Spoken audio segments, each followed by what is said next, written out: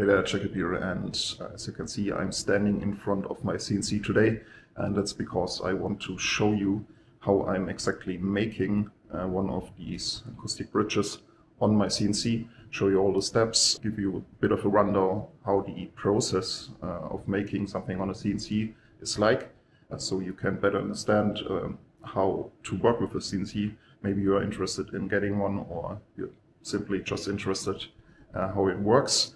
And in the last video, I did a little bit of a rant telling everybody that yeah, it's more than just pressing one button and you get like the result. You have to do like many steps, and there's a lot of thinking and a lot of preparation in making something happen on the CNC and getting it accurate and not messing anything up. So yeah, I want to make this video to show you really the step-by-step process. Yeah, so you can get a better idea how the CNC works. So this is the CNC program, and it's basically the program I use to control the CNC. It's not to make the model or the NC code, but it's to control the CNC. I simply can use the arrow buttons to move the head here. And the first thing I have to do, I have to home the machine, so that the machine knows where it is. So there are like these motors that drive the machine, but the machine doesn't really know where it is if you don't tell it. So there are these sensors that are the soft cap, and you have to home the CNC to tell it, okay, that's like 0. And now it's at 0, and I can go to my set 0 point. So I always have to set like a 0 point where I actually want it to be 0, and I have it here on my table. I can show you a little bit closer. Okay, so this is like my wasteboard, and it has all the locations of several parts. So I'm making my necks on it, my bridges, my fretboards, basically everything.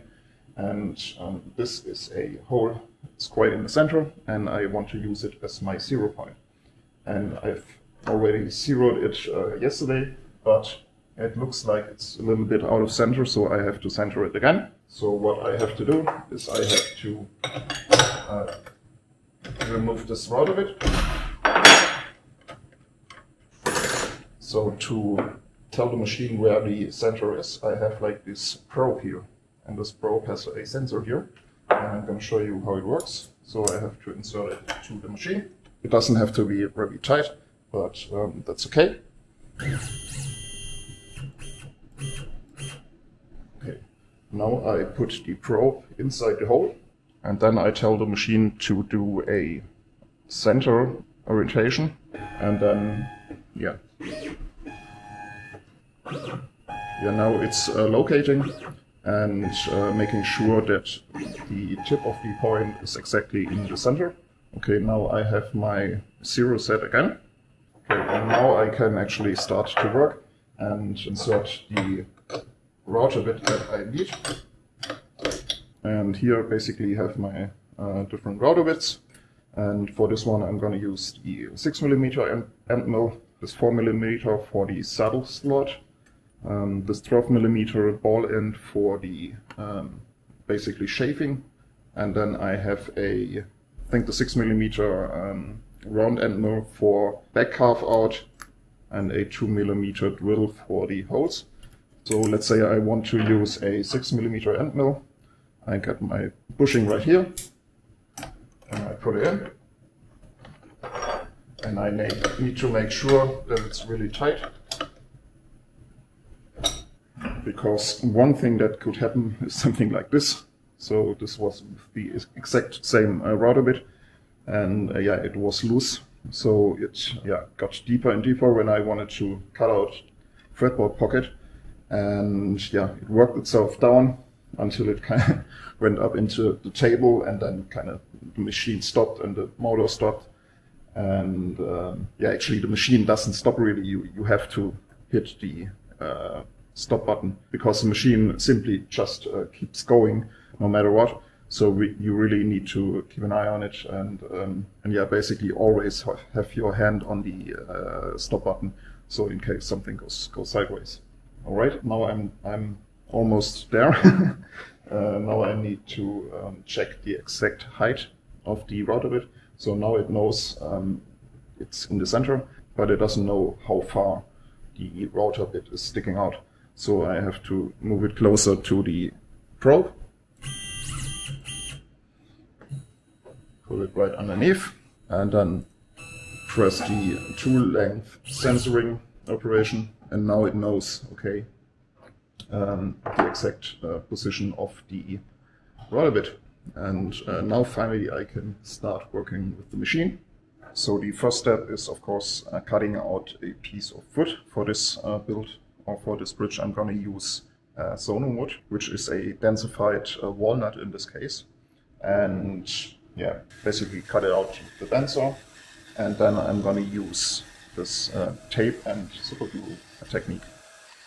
So I'm using this very thin tape that I put on the table as well as on the back side of the wood, and then use super glue to glue the two pieces together. And it's an easy way to fix something on the CNC without having a vacuum kind of setup, which I want to get at some point, but for now this is what I'm working with. And the first operation I'm doing is cutting out the silhouette, so the outer contour with a 6mm end mill. And after that I'm putting in the two locator holes at the bottom. So in the final product I want to have these two locator pins. They are between the outer strings, and they serve first as a locator. I'm also fixing the bridge with some screws because it's a pinless bridge. And after that I'm gonna turn around the piece, and I'm ready to do the rough carving of the top side. And for that I need to locate it again on the board, and for that I'm gonna use these two little holding pieces here. And yeah, they are basically to locate the bridge. So first I need to run a clearing program that basically gets rid of most of the material.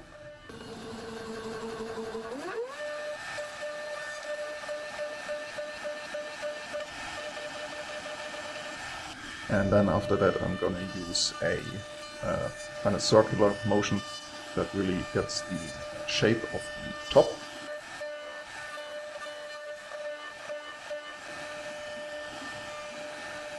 So after I've machined the top, I need to make the bridge slot.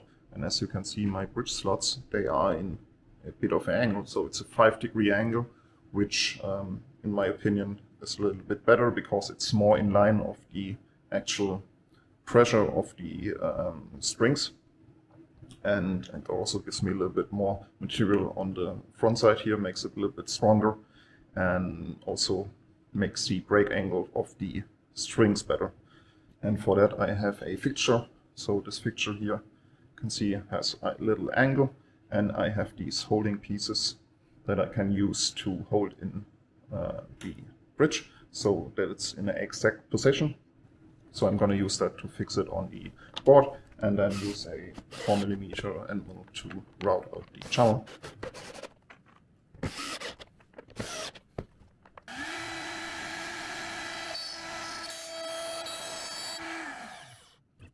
So for the next step I want to drill the holes, and these holes I also want them to be slightly upwards so that I get more material above them, so it's a little bit stronger and they are like in the right position and they come out exactly where I want it, not too low, not too high.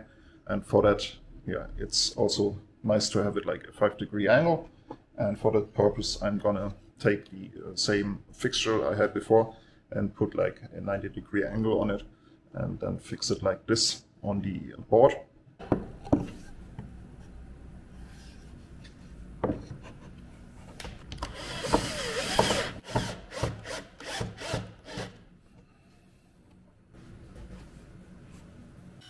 And for drilling in the holes, it's important that you choose a program that retracts the drill bit, so it only drills like 2mm each time and then retracts.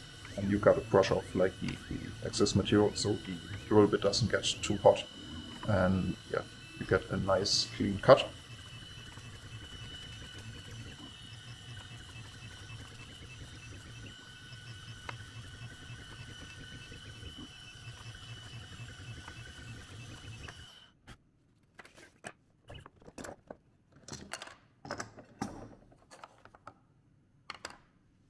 So the last step on the CNC is to make this little groove here. Yeah, I like it so that the ball ends don't stick out as much, and yeah, they sit nice and clean here in this little groove. And for that, I'm going to use a round end mill to route out the rough shape and basically get rid of most of the material. And it's really hard to make it like super clean, so I'm leaving a little bit of material and doing the rest by hand. So first I'm gonna finish the concave shape on the back, which is quite complex and yeah, needs a little bit more work.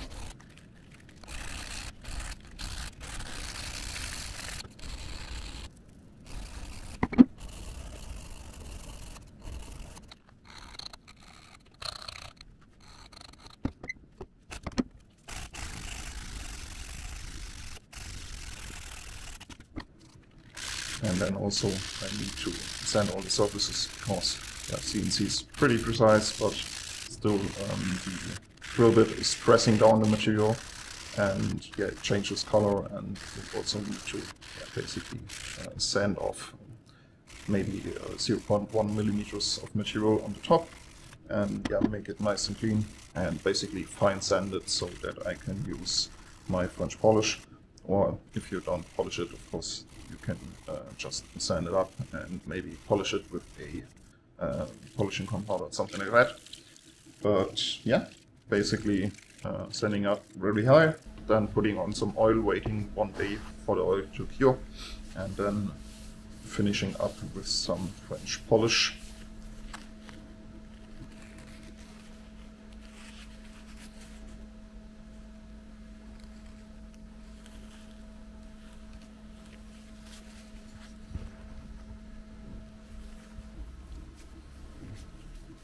And yeah, the French polish doesn't take very long, but yeah, it's basically every day I'm doing a round of polish on there, let it dry, do it next day for like maybe 6-7 days, and then I have a bridge like this. So this bridge isn't completely finished. Yeah, it has maybe 2 or 3 coats of French polish on there, and yeah, I'm also making some plumb bridges, so that's what this looks like. And yeah, this is basically how I make this bridge using the CNC. And as you can see, quite some steps involved. It takes me about 2 hours to make a bridge, including maybe the polish a little bit more. And yeah, when I was doing it by hand, it took maybe a little bit less even, because there's much less setup. You basically do a copy router and then just work out the shape by hand and drill the holes by hand. It's actually faster, but yeah, it's less precise, especially like the holes. I always had problems getting like the perfect spacing on the holes and having the perfect nut slot. So the nut slot is really precise, 4 millimeters. So the bone doesn't really rattle around, so it's really nice and snug and perfectly, and yeah, really get like perfect kind of proportions. And yeah, it's every time it's basically the same. And yeah, that's why I'm using the CNC, because yeah, it gives me just a product that I couldn't really do by hand. And yeah, so that's about my little guide here to use the CNC. Hope you found it interesting. Maybe you learned something if you are using the CNC yourself. Let me know what you think about my process, how I can improve. And other than that, thanks for watching, and see you next time.